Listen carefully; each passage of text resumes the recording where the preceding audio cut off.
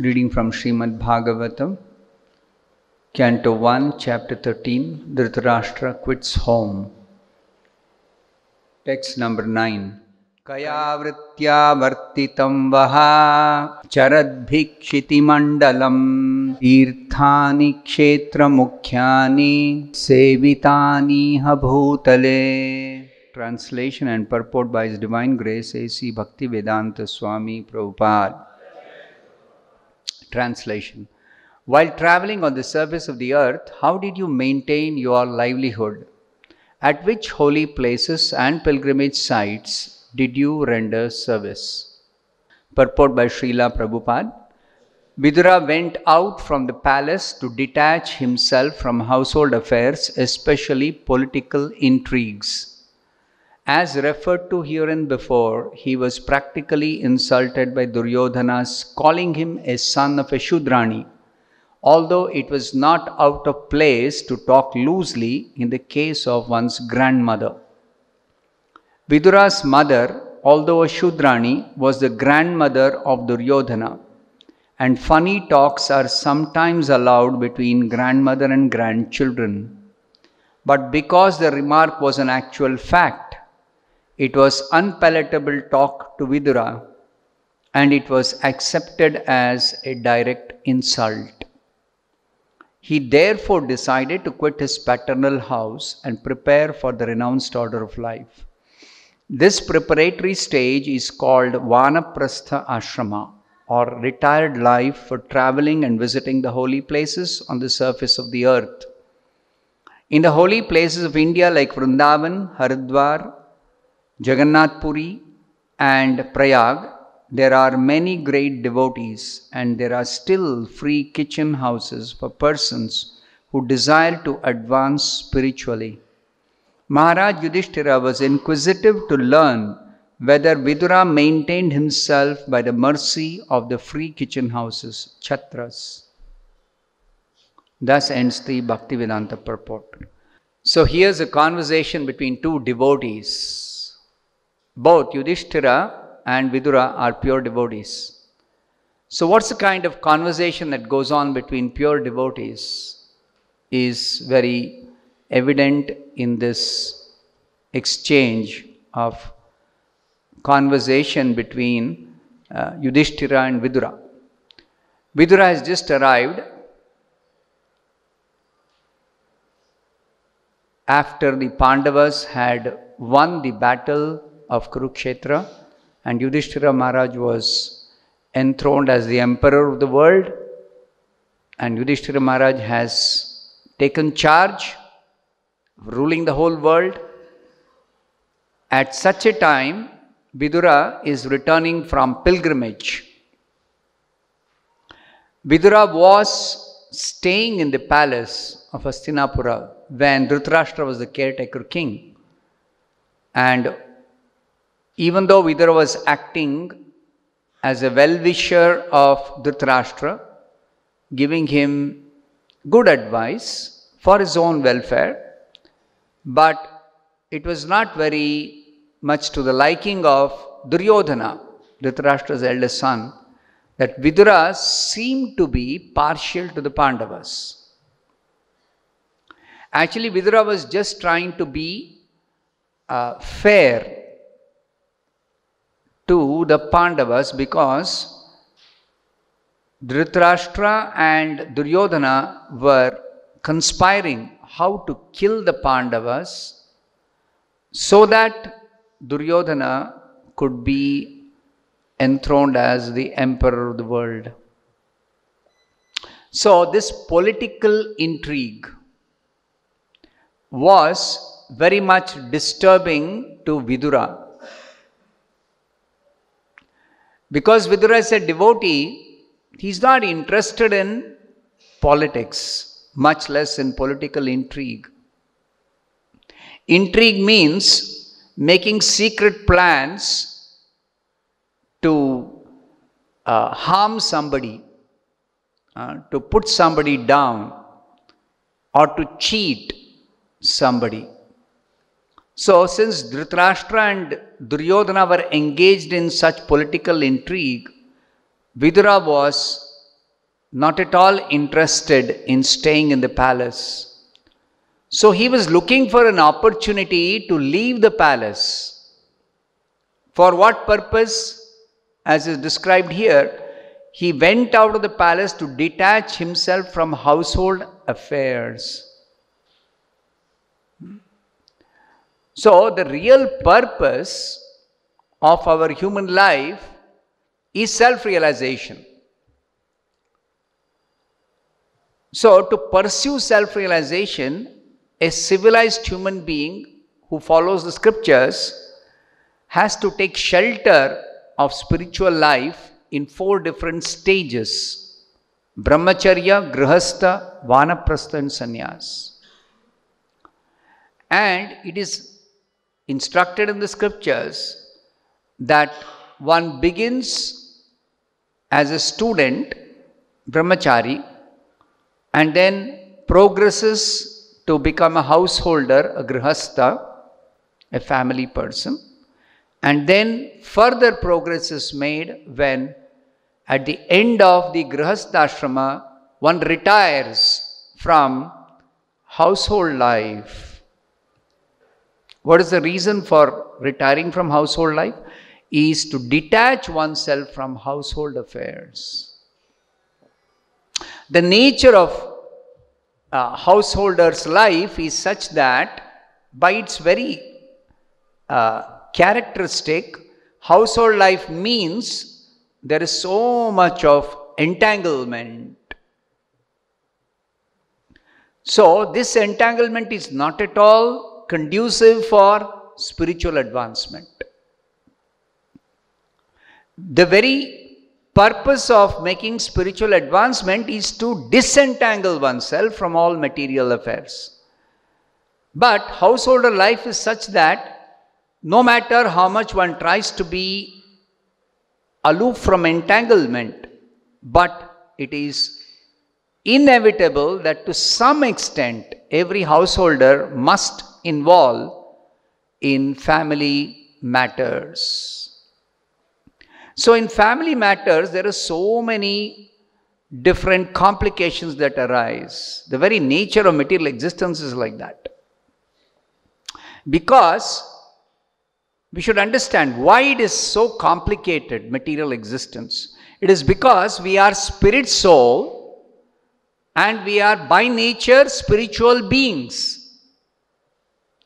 And we are trying to settle down, adjust ourselves and live comfortably, peacefully, very happily, very nicely in material atmosphere. So it's totally incompatible. Every one of us as spiritual beings, material atmosphere is totally incompatible atmosphere for our actual happiness, for our peaceful living, for our permanent settlement. It is not the place. This material world is not the place. But most of us are ignorant. We think this particular family I am born in, this is my place. This home I am living in is my place of residence, normal place of residence. So let me try to be happy here. Let me try to be comfortable here. Let me try to settle down here. But this is in ignorance about our own spiritual nature and about the characteristic of this material existence being totally opposite of spiritual, that is material. So therefore, householder life especially is something which entangles a person. This is the general case. Now, if somebody is engaged in devotional service, even while living in householder stage of life, living at home with family members, a person engaged in devotional service according to the instructions of Sri Chaitanya Mahaprabhu can be completely detached from all household affairs even while living and maintaining the family. This is the gift of Sri Chaitanya Mahaprabhu. Therefore, Srila Narottam Das Thakur says, Grihe thako, vane thako, sada hari bole dako. It doesn't matter whether one is living in the forest, staying in the forest, away from household life as a renunciant, or one is living at home with family members, griha or vana. He says, simply engage yourself always in chanting Hare Krishna. So this is the mercy of Sri Chaitanya Mahaprabhu. Because in this age, it is not practical to leave home and either go to a forest or go to a holy place of pilgrimage and live there for the sake of spiritual advancement. One may somehow visit some holy place or even visit a forest, but to live there for spiritual advancement is not at all very practical situation in this age, in our present times. So therefore Chaitanya Mahaprabhu says that wherever you are, you must chant Hare Krishna in order to actually make spiritual advancement. But during the time of Vidura, 5000 years back, the situation was not so bad that there were holy places and there were forests where one could go and actually make spiritual progress by associating with holy people, spiritually advanced personalities who stay in such holy places or who stay in the forest to make that place suitable for spiritual advancement. So it is said here that Vidura went out from the palace to detach himself from household affairs. He was seeking an opportunity because he was not at all interested in this householder life. His real aim was self-realization as an ideal devotee. So when Duryodhana insulted him by calling him the son of a Shudrani, he was actually the son of a Shudrani by birth. Vidura's birth is extraordinary. He was cursed by one sage when he made a small mistake. He is formerly Yamaraj. So Yamaraj is in a very, very responsible position. Yamaraj actually determines the extent of punishment to be given to very, very sinful people. So Yamaraj made one small mistake in the case of one Mandavya Muni, and Yamaraj was cursed by Mandavya Muni to take birth as the son of a Shudrani, a degraded birth. Now we should carefully understand that birth by itself may or may not be a handicap. If somebody takes birth in a good family, then from the start, from the beginning of their childhood itself, they get proper education, they get proper training, they get proper lessons in the real goal of life, in the ultimate goal to be achieved in this human form of life, etc. But somebody is born in a family where the parents or the elders or the caretakers, guardians are themselves not educated, themselves not trained up. They do not know what is the goal of life. Then such a birth is considered as a lower birth according to scriptures. So any birth in which a newborn child has no opportunity for getting education, training, culture, for actual spiritual advancement is considered a lower birth. But lower birth in itself is not ultimately a disadvantage if somebody has got the human form of life. Why? Because in the human form of life, one can make proper inquiries because of having developed intelligence. Though one may not make relevant inquiries when one is a very small child, but as one grows up, a certain stage when one actually becomes an adult is the stage when one can actually make proper inquiries as to who am I, what is this world, where have I come from, what is my goal of life. One can make these inquiries, and if one is sufficiently serious about getting proper answers to these fundamental questions, then one becomes successful in realizing what is the goal of life and pursuing that goal as a human being. But if somebody is mindless or simply interested in some sense enjoyment, eat, drink and be merry, in the atheistic way of living, then one misses the opportunity as a human being. Now this can happen not just to those who have lower birth, this can happen to even those who have got the best opportunity to get training, culture. For example, Duryodhana.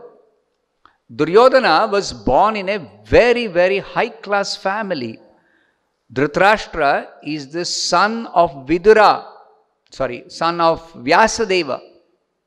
He had excellent parentage. The best parents one can get. He was born very brilliant. But because of being carried away by the desire to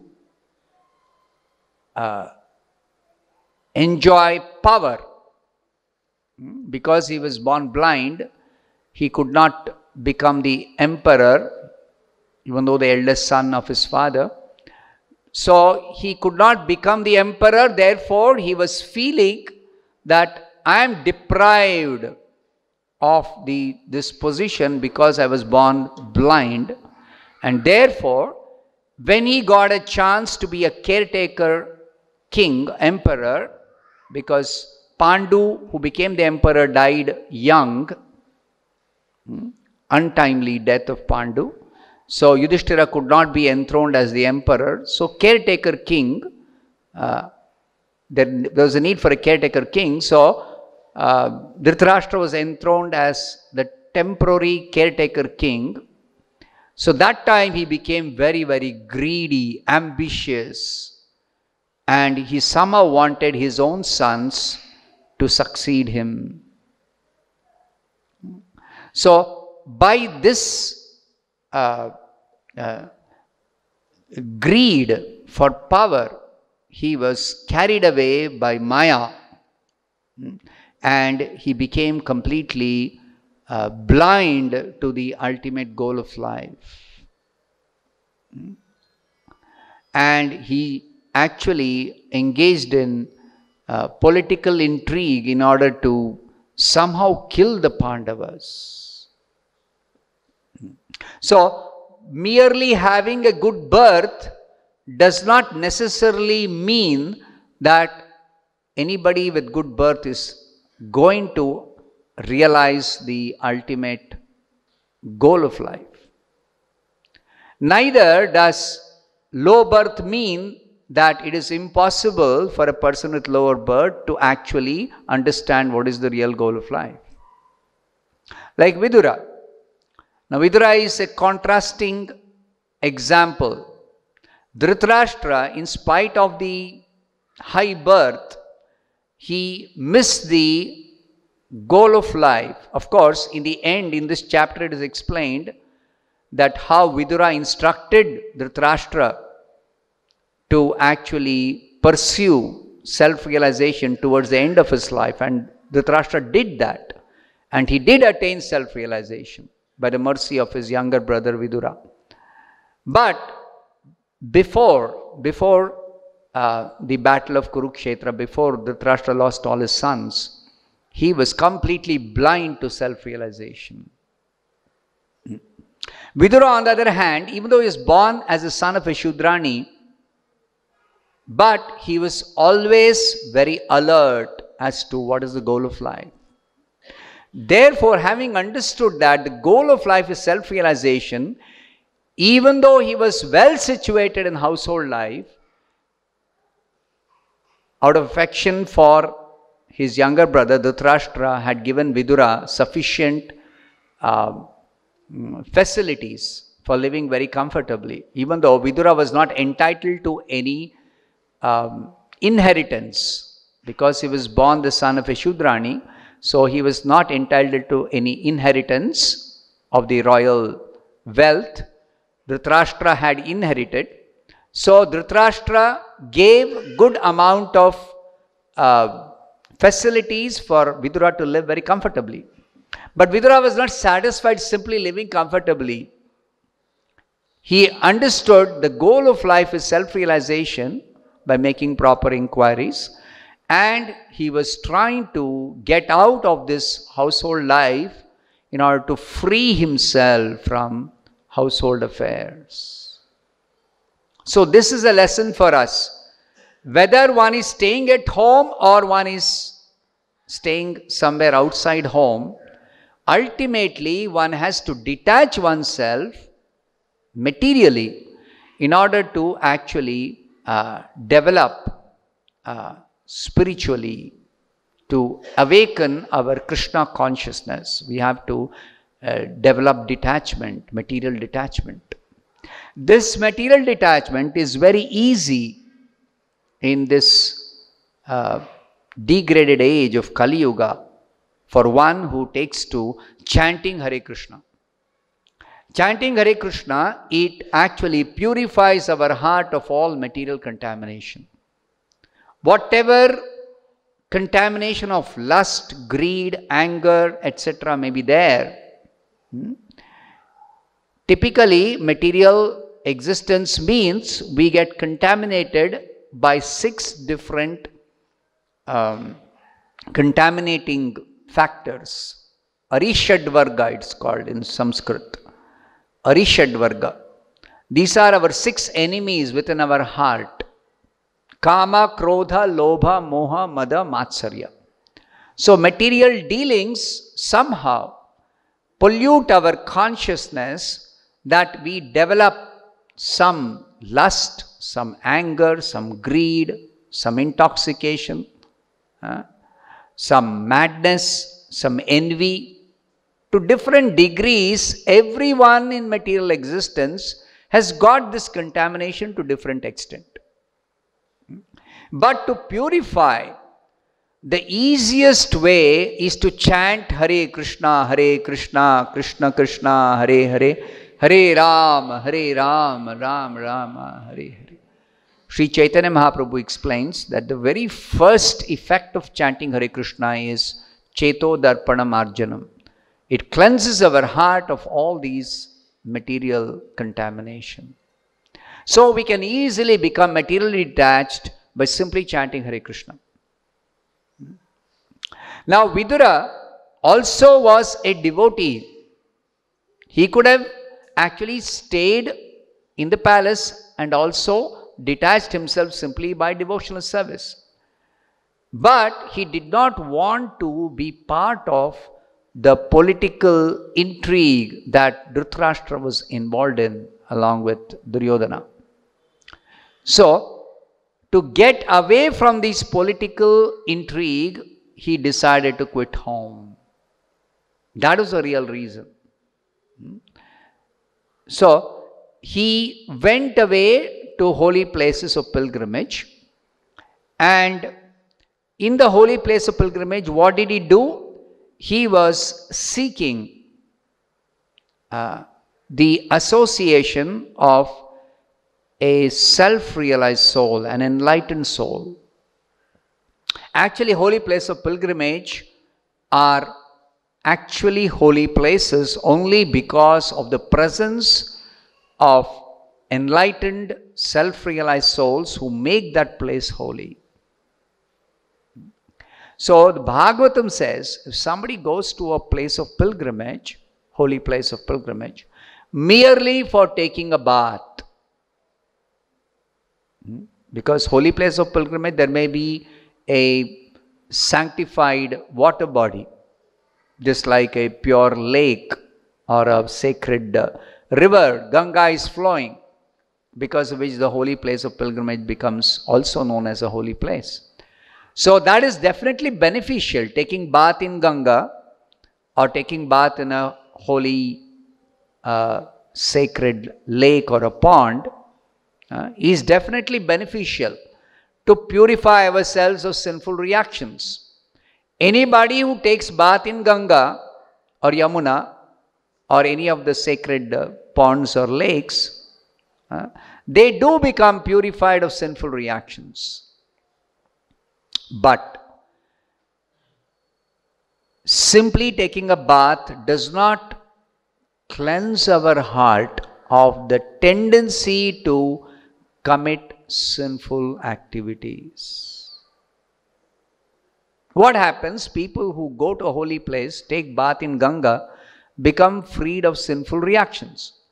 But after they come out and become again engaged in material activities, they again commit sin, again become sinfully implicated. So, the tendency to commit sin is not eradicated simply by taking bath in the river Ganga or even visiting a holy place of pilgrimage. That can happen. The complete purification of even the tendency to commit sin, so that no more further will commit any sinful activities.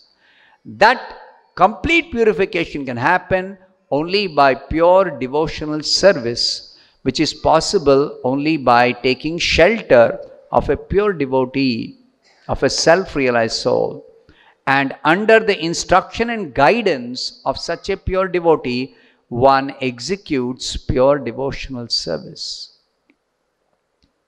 Therefore, it is said in the scriptures, going to a holy place just to take a bath is insufficient for complete purification. One has to seek out a pure devotee, and in the association with the pure devotee, take proper instructions to execute pure devotional service, and thereby become completely purified. So Vidura was searching for a pure devotee, and he went on visiting different places till he came to Haridwar. And in Haridwar, actually, he met, first he met Uddhava. Uddhava directed him to Maitreya Rishi. So then Vidura met Maitreya Rishi, and from Maitreya Rishi he became enlightened. What is this enlightenment that he got finally, because of which he considered that his visiting the holy places of pilgrimage has been successful? When he realized that Krishna is the ultimate goal of life, and simply to engage in all activities for attaining permanent shelter at the lotus feet of Krishna is the goal of life. So when he understood this, then he stopped asking further questions from Maitreya Rishi, and he returned to the palace. Why did he return to the palace? He had nothing to do in the palace in terms of living comfortably or enjoying some facilities. No. He came in order to deliver his elder brother Dhritarashtra. He came to actually instruct his elder brother about the real goal of life as self-realization. So, Vidura went on places of pilgrimage, and when he is returned, Yudhishthira is asking, while traveling on the surface of the earth, how did you maintain your livelihood? Because devotees, they don't become entangled while trying to maintain themselves for some minimum needs of some food, clothing, shelter. They don't become entangled. That's why it is important to learn from such expert devotees how one can maintain oneself without becoming entangled, because the bodily necessities have to be met. Even to execute devotional service, to practice spiritual life, we have to maintain ourselves. So how do we maintain ourselves? Especially while traveling, it is very difficult. At home, some arrangement can be made so that we can get some minimum basic needs. But while traveling, it is lot of uncertainty. So, therefore, this question by Yudhishthira, in order to elicit the reply from the expert devotee Vidura, Yudhishthira is asking this question, that while traveling on the surface of the earth, how did you maintain your livelihood? At which holy places and pilgrimage sites did you render service? Now, rendering service is necessary in order to actually get enlightenment from a self-realized soul.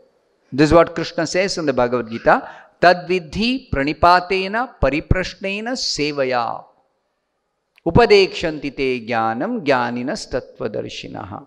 Those who are tattvadarshi, those who have seen the truth, those who have realized the truth, jnaninaha, they are full of transcendental knowledge, they have realized knowledge.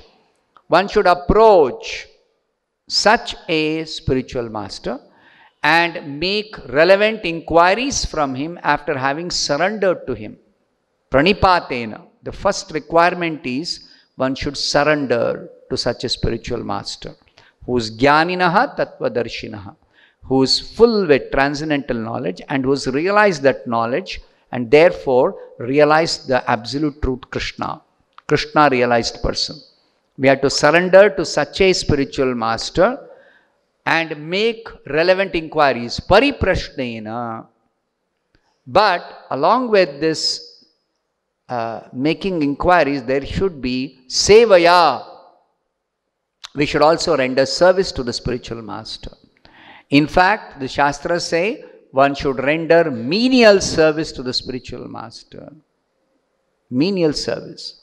Why? Because the spiritual master is not inclined to reveal the most confidential knowledge to somebody who is proud, somebody who is having false prestige, somebody who is determined to enjoy the material world, somebody is materially contaminated, because they cannot understand this most confidential knowledge. All these contaminations are due to primarily enviousness towards Krishna. By our very nature, acquired nature in this material world, everyone who is materially contaminated is envious of Krishna. So, to become free from this envy towards Krishna, we have to render menial service to the bona fide spiritual master. By rendering menial service, we become non-envious. We become free from all envy, especially envy towards Krishna. Because only then we can understand Krishna is our real well-wisher, ultimate well-wisher. Suhridam sarva bhutanam. Krishna has no envy towards anybody. Because sometimes the atheists challenge the theists, the devotees, that if Krishna is the well-wisher, why are people suffering in this world? You see, how can people understand why are they suffering in spite of Krishna being their well-wisher and Krishna being the supreme controller and Krishna being the ultimate Lord of everyone? It is not that Krishna is powerless to stop our suffering. No. It is we ourselves who bring upon ourselves all suffering by our foolishness, by our ignorance, by our being envious of Krishna. Our own actions. It is only our actions which are responsible for all our suffering. If somebody else seems to be inflicting some pain or some suffering upon us, it is just that they are acting as instruments of the material energy in order for us to suffer the punishment that is due to us due to our own past sinful activities. So to understand all this, to realize this truth, this simple, direct fact of life is possible only when we cleanse our heart of the envy towards Krishna.